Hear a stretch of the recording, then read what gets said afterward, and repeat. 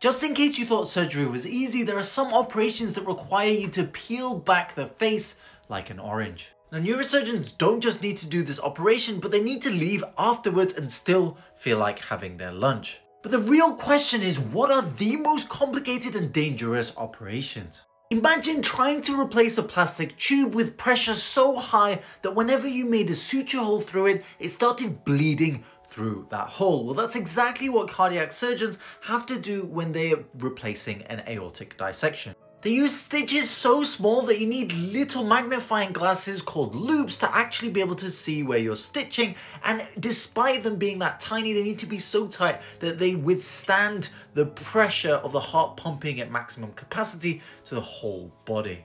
Joint twins are extremely rare, but their successful separation is even rarer, as you have to go through multiple different types of tissue, which could include brain and vessel. What do you